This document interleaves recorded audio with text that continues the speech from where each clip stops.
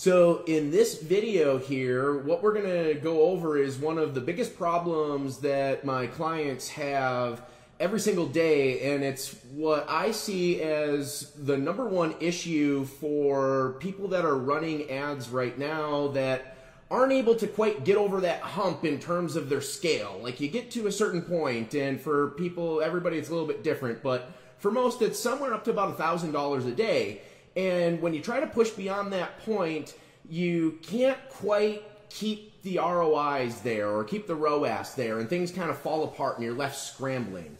And a lot of it has to do with what I see as far as how people are making decisions inside of the campaigns, and that's what they're coming to me for. All of my clients, were able to take them past that hump by allowing them to see things a little bit differently and have a framework that they can use to go through to optimize their campaigns and make these decisions. Because oftentimes people know all the different things that they can do, but what they don't know is what to do when and why. And so what we're going to do here is go through a 6-step framework that I give to my clients here, and I'm going to walk you through it on the screen as well through my own account live right now to kind of explain how this all works. All right, now before we get into the nitty-gritty of all that, I want to talk about the first step and back this up a little bit here. So the first step, and you may not be able to see this on the screen, we're going to edit this and put some stuff in here, but the first thing you want to do before you ever even run your campaign is you want to establish your KPIs. Now, if you're an established advertiser, then you should know what that is. If you don't and you're watching this, that stands for Key Performance Indicator. Those are the metrics that you need to achieve in your campaign in order to hit the profitability margins that you're looking for. Now, for our students at academyofadvertising.com, we have developed a formula that I call the Guaranteed Profitability Formula. And myself, along with a PhD named Eileen McGurty, we developed out what I believe is the most killer spreadsheet for generating your guaranteed profitability formula and figuring out these KPIs. We've had this in place for years and years and years now, and many people have modeled it. And what you can do is you can actually just punch in some numbers from your funnel and your product price points and your COGS and all of that, no matter what business model you're in, and it'll tell you exactly how much you can spend on a click, what your conversion rates need to be, and you can play around with those numbers so that you know when you launch your campaigns where you need to be at with your different metrics that you're measuring inside of your campaign so that you know whether you're successful or not. All right, so that's always the key first step, and I want to make sure that's clear, is that you establish those KPIs and you can figure those out. There's a lot of tools out there. We provide one for you. You can look that up at academyofadvertising.com. Right, now the second thing here is you have to validate your data. Right, now what the heck does that mean? Well, one of the hugest mistakes I see people making, and I see even experienced advertisers making this mistake, is relying on the data that Facebook is showing you in your ads manager and assuming that that's gospel truth and it's 100% accurate. I've been doing this for years and years and years. We've been focusing on Facebook exclusively since 2013. Very rarely, and we've worked with over 158 agency clients now, have we ever had that number be 100% accurate. There are some circumstances where it's highly accurate, usually in e-commerce with Shopify and with special plugins like Trackify. You can get this data inside of here to be very accurate. But in most cases, there's going to be a discrepancy in that data, and those discrepancies are getting more and more and more today due to tracking issues with pixels being blocked and ad blockers and all this different stuff, people clearing the cookies. They're more advanced now. These things aren't working. So one of the things that you'll see quite frequently, and we're experiencing this more and more, our clients are reporting it, we're seeing it in our accounts, and I'm going to demonstrate it here on the screen to you in a moment. You can see how the pixel will pick up the events firing it when you look at the actual pixel, but the conversion event will not fire off inside of the campaign. And so it's very hard to see all of the different sales that are actually happening or if your leads are accurate. So these numbers aren't always accurate for a variety of different reasons. And so what you have to do is you have to actually validate that data against the bottom line. Now, if you go, I'm going to turn to the screen here, and this is one of my campaigns that I'm running right now. Now, this is my current month. And what we do is we track our buyers here with this AOA buyer tag. Now, this was actually showing one sale tracked to this month just yesterday, and it had been showing for the rest of the month, and for some reason it's not. Now, we've actually had 4 sales this month already of this product. None of those sales are being tracked back here, but the only way we've been promoting it is through advertising. These campaigns that we're running are the only way people have been able to see this particular promotion. And so what we can do is we can actually go here, and we're going to open up the analytics here, and we'll take a look at the pixel. I'm going to even open up this pixels one here. And we can see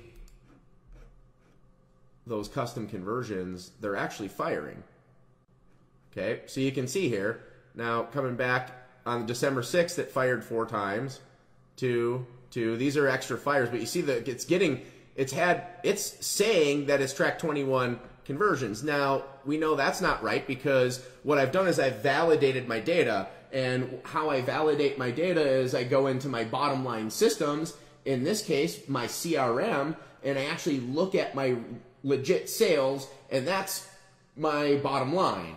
So I'm always comparing what I'm seeing here. So you're going to get a variety of different figures. For some reason, this is showing 21 in the last 7 days. I know I haven't had 21 sales this month. Now, why does that occur?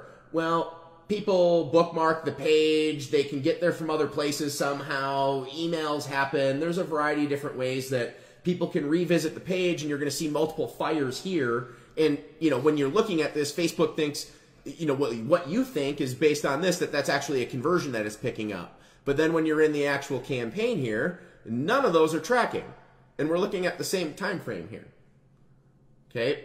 So this is quite common, and this is why you need to validate your data and why you can't take what you're seeing inside of Facebook as gospel truth. Many people do, and they would assume this campaign is not making money.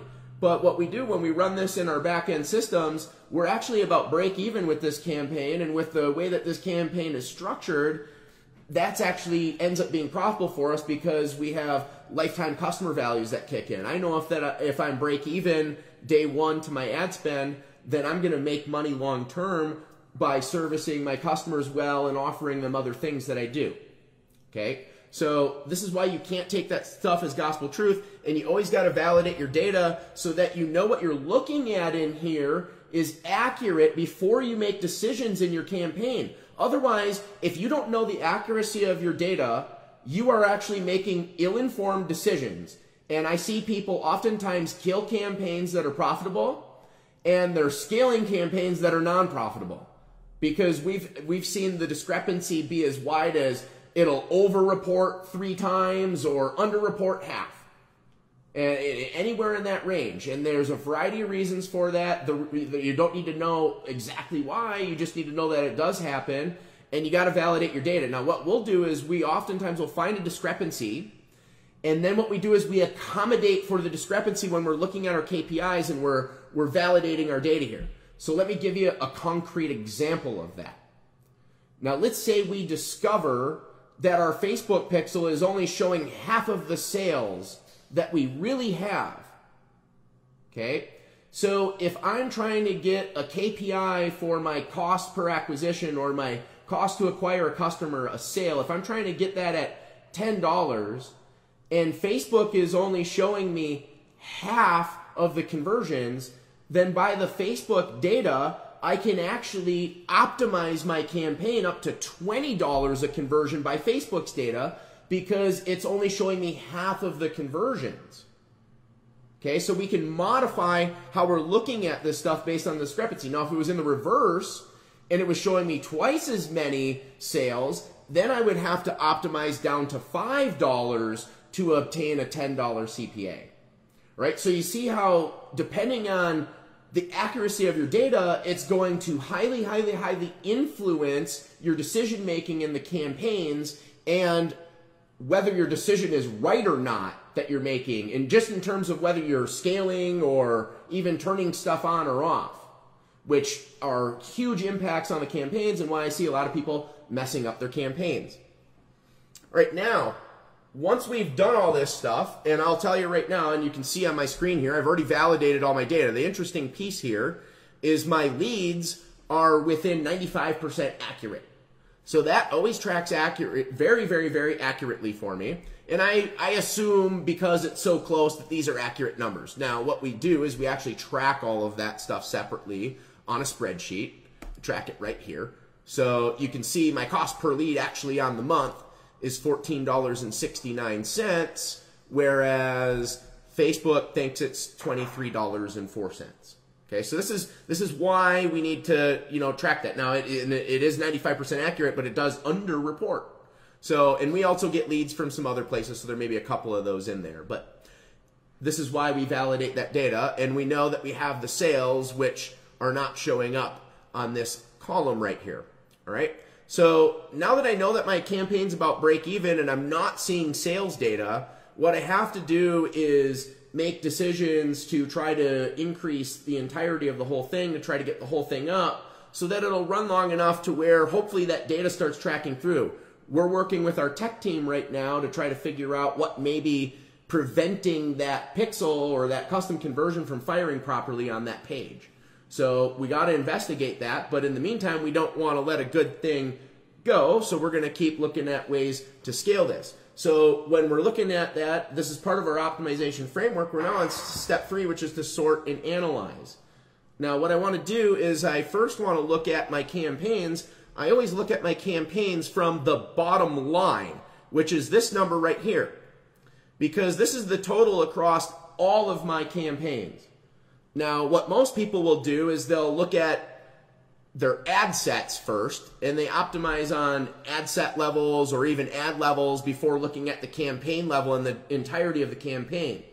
Now, what happens is you're going to have a whole litany of different results across these different ads and ad sets that you're running, ranging anywhere from no results at all the way to killer results. And what happens is those results blend down to the bottom line.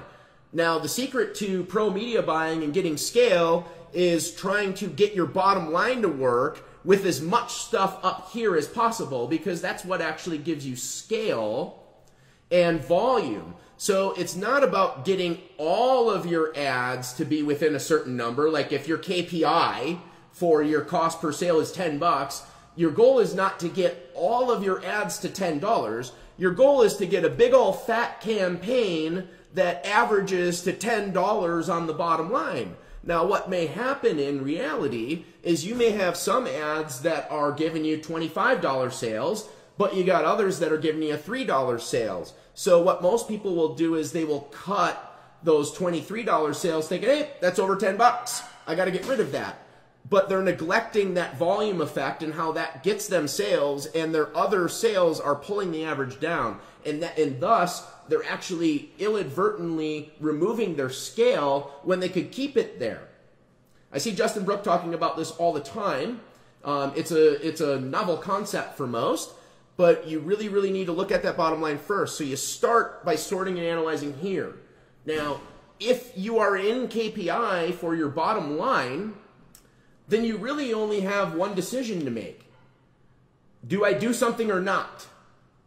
Okay? And if you're already making money and it's profitable, that's the assumption here, then the only thing that you really would want to do is scale or possibly test something else. Right? But you have that freedom of choice. Okay? Now, if this is not in KPI, then what we have to do is we have to go through this sort and analysis process to sort everything by our KPIs.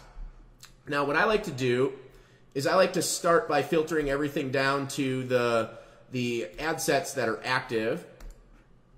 And I always like to start by going down to my ad set level first. And I'm going to look at the big picture. All right. Now, I'm looking at, like, what is my KPI here? Which ones are way out of KPI? So for the sake of this tutorial, we will assume that my KPI is $10 per lead right here, or one of these opt-ins. All right? So now this campaign's doing really well. This one's right about at KPI. This one's a little bit over. These ones are doing really poorly according to that KPI that I'm looking for. So what we do is we start by going into the ad sets that are giving us the highest costs, and we want to look at what ads do we have in there and what are the purpose of these ads. These ads may not serve a purpose of trying to drive leads. In this particular case, this one is actually more of a warm traffic ad. So I'm going to back out of that because I don't want to actually edit that one. We're going to remove that from the equation. So we'll go over to here. Now, what we want to do here is sort by that cost per result. Now, I got a couple of ads in here that this one's been turned off. This one's still running. It's getting very little spend. But you can see we got a variety of different results here. The majority of it being weighted right here, and this one's within KPI. These ones are pulling it out of KPI. So if I want to get this thing down to KPI, I could remove these particular ads right here, and in theory, that should pull it down. Now, the average is pretty close. Okay, so I could let that go to get volume. What I may want to do is clip this one and this one right here. So I at least got two in there, a couple of them to rotate around, and now hopefully that will pull that back down. That's how we start to get that into KPI. That's the optimization flow that we do to try to get that down. All right, now what we've done is we've removed losers. Okay, so we're looking for all the stuff that's clearly out of KPI. We want to remove that, things that have spent, haven't had any leads at all, things that have overspent and are way outside of our KPIs. We're going to remove all of those losers from the campaign.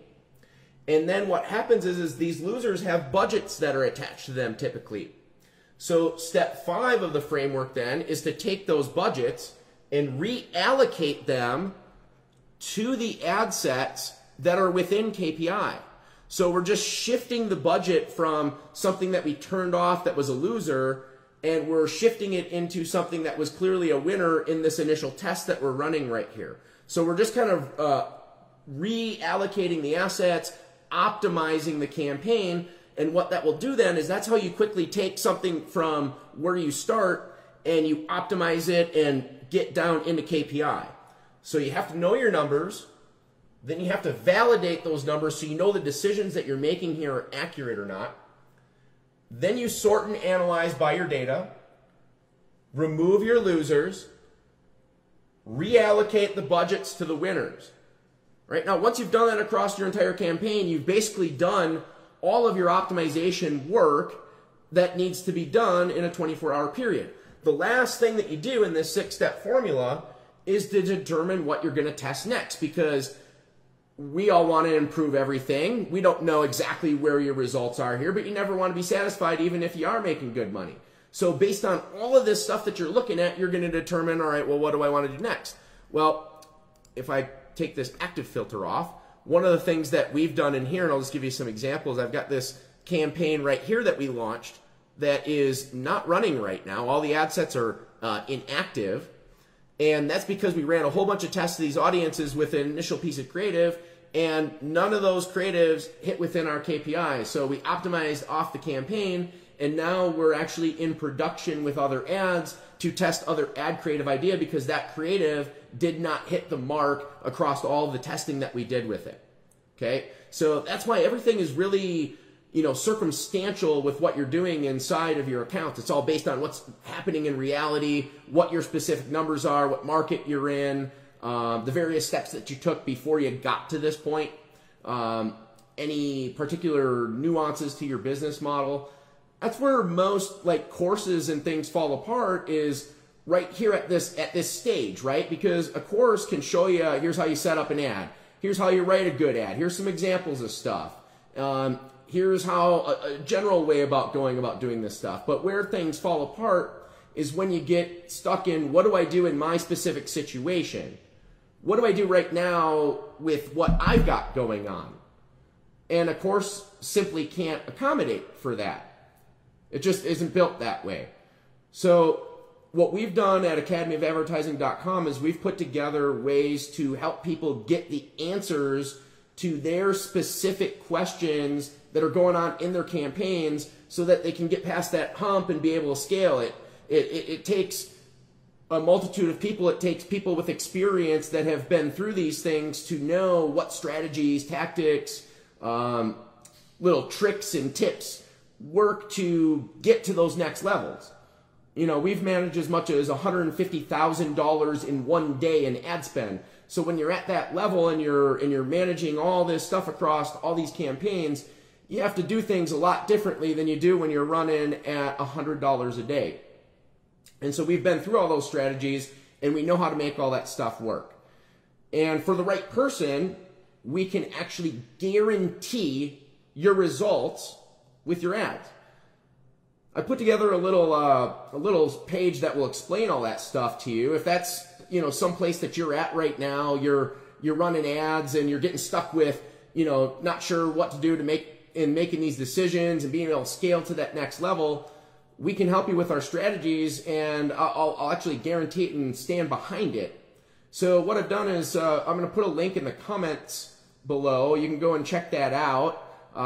It'll take you over to a page where you can get this information, you look at it, see if it's a good fit for you or not. And if it is, we'd be happy to help you make these decisions inside of your campaign and be able to work through all the stuff that needs to happen to optimize and ultimately scale something and keep it profitable at really high spend amounts. All right, so if that's something you're interested in, check out the comments. To Victor Belong and Spoils, this is Jason Horan.